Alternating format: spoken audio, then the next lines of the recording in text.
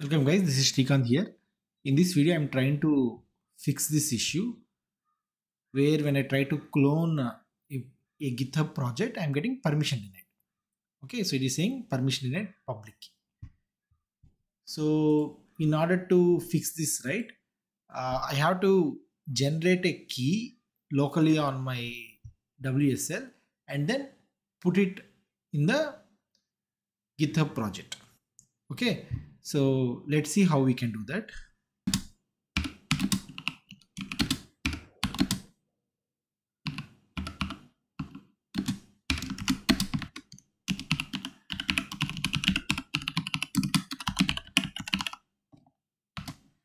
So when you run this command, it will generate a public and private key.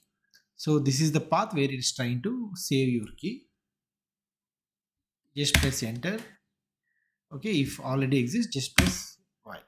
Okay. So now let's go there and see. This command initializes SSH agent in the background and helps you to manage SSH keys seamlessly. Looks like it's not updated properly. I have to give Y. Yeah, now it got generated.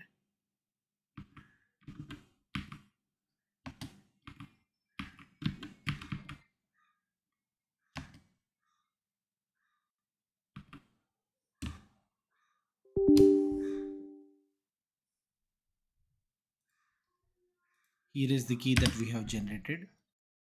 Now go to your GitHub account. So make sure you are logged in and you go to settings. Inside settings, SSH keys. So you can add a new SSH key over here. Just copy all this stuff and give a name. Give a name like, okay, WSL. Okay. Now I have to authenticate it. Okay. Yeah, now it is set up. So again, I'll go back here. Now I try to clone my project and see if it works or not.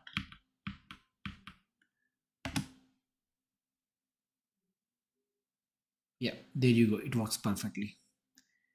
Yeah, hope this video is helpful to you. Thank you so much for watching. Have a good day.